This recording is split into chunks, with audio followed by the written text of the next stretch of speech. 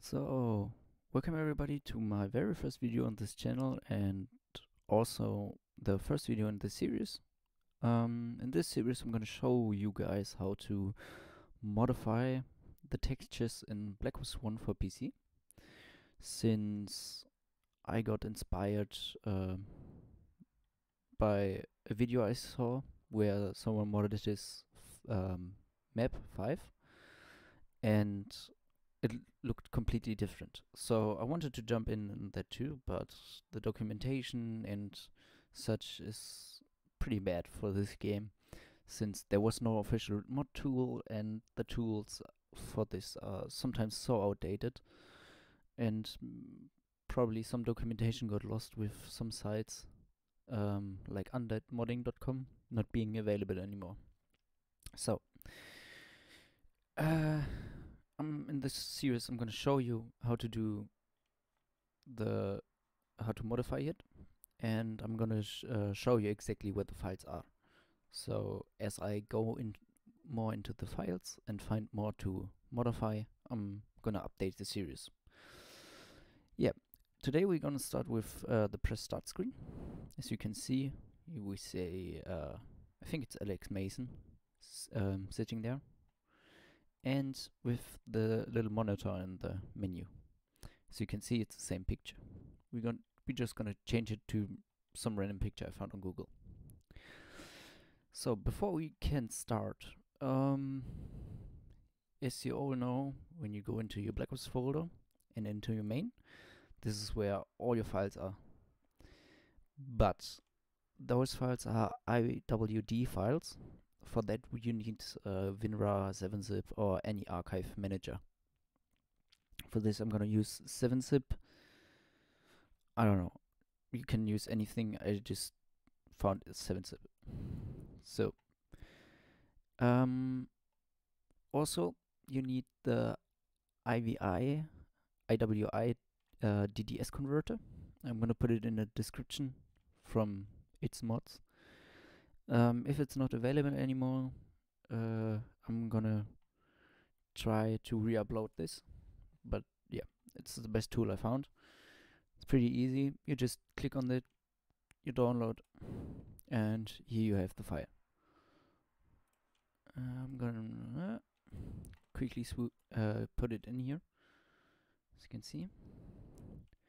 So the next thing you need is a DDS plugin for Photoshop or GIMP. GIMP is a free alternative, but I don't like using GIMP. I still will put the plugin for GIMP in the description.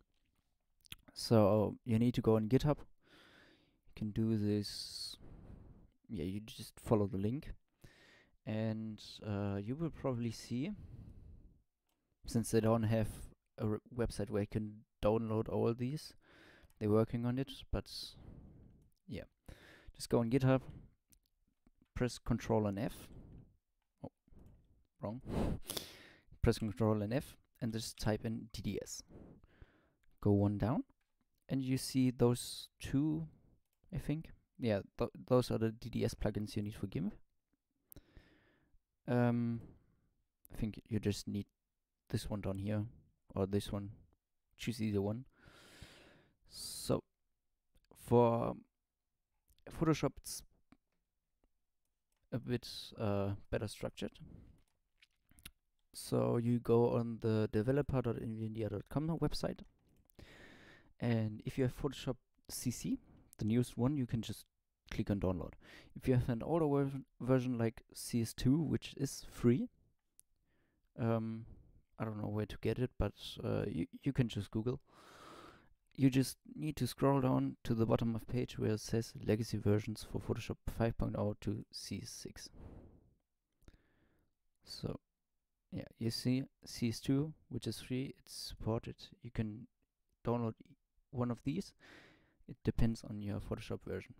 So if you have a 32-bit version or 64-bit version, you just download and follow the instructions to install. This is all you need. I'm gonna show you I'm gonna start Photoshop now. and quickly show you how to identify what you have. If I'm not mistaken. Will it load up? Yeah. So, okay. It's gonna take its time to load up for some reason. Oh yeah. You just go on help and on system info, I think. What was it? Yes. And then you see the Adobe Photoshop version. And back here you see X32 or X64. Depends. Yeah. So leave it open for later. So, where are the files? The menu files are in the IW05 folder. You just open it with WinRAR or 7-zip. You open the archive and you see a folder called images. Just go in there. And then we have many files. Just scroll all the way down here until you find menu. And there's a little bit more because, yeah, there's multiplayer files. There's too much. So we have menu background press start SM and menu background press start. The SM is for the monitor, stands for small. So let's just grab it out here. Now we have the files. We can just take those two, drag it onto the exe file, and we get DDS files out of this. Now we can see, when we make it bigger, that those are the two files for the monitor. And we can just go in Photoshop, after installing the plugin, of course. Where is it? There. We can open this one. Always, I can show you it again. Always do load using default size. And this one is grayed out a bit, and this is not. So this is the press start section. For the next part, you need to open the image you want to take. I just took any image from Google. I'm just going to copy it here over. And does not need to look good.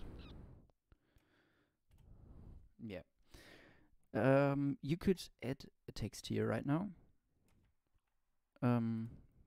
Which I'm just gonna do. Modded ops or something like this. But in another video I'm gonna show you how to change the text which is saying Call of Duty Black Ops. But for this I'm just gonna do this. So after we've done this, we can actually no, let's do this first too. So this just gets this, and let's do a saturation on there, just to make it look different. Let's go select color range. Change the the reds. Yeah, let's change the reds. Layer, new adjustment layer, hue saturation. Yeah, let's just do this. So after you changed your background to whatever you want, you just go on File, Save As. Down here you can choose the format, just D3D in DDS. I recommend always doing a backup, but I'm gonna show you something where a backup is not necessary, but I think for editing sometimes it's helpful. So do a backup or not, decide. You need to decide. I'm just gonna save it over because I already have one.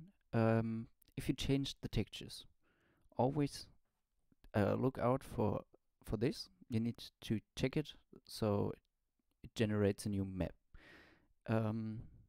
I once forget it. I once used exist in map maps, and the textures did not change. You can also click on 2D preview, and you see how it will look like. So just click save. Same for this one.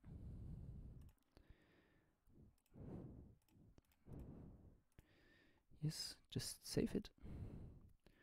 So we created our new backgrounds, but we can just put the DDS files back in there. So we're just gonna not make a copy. Select those two and drag it back on here. This tool was made also for other Call of Duties, but since we need this for the Black Ops 1, we type in free and just enter. Give it a second, and then you have those two files which you can put in there. Now you can go back in IW05 and replace the files.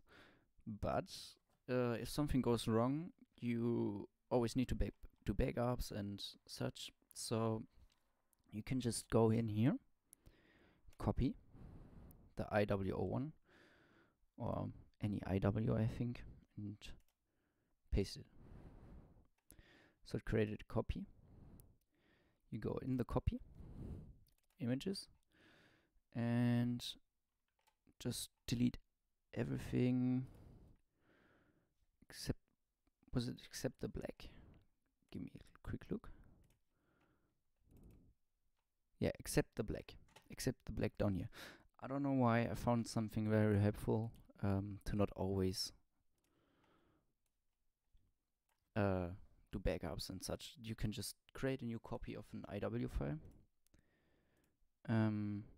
Then you rename this one to the next highest number you have. So I'm gonna call it 44. For example, if the highest number you have is 41, you call it 42, because the game always loads from 0 to the highest number. It does not look, okay, I only need 39 files, so I'm gonna load from 0 to 39. Then it starts with 0 and goes up. So that's why we can create this and just put our files in this image folder, which I'm gonna do. Yes. So if we have done this, I'm just gonna throw out my existing one. Yes. So we have our file now, and now we can just start the game.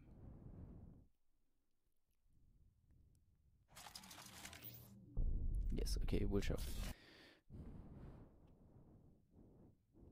And as you can see, we changed the background back here to the one we created.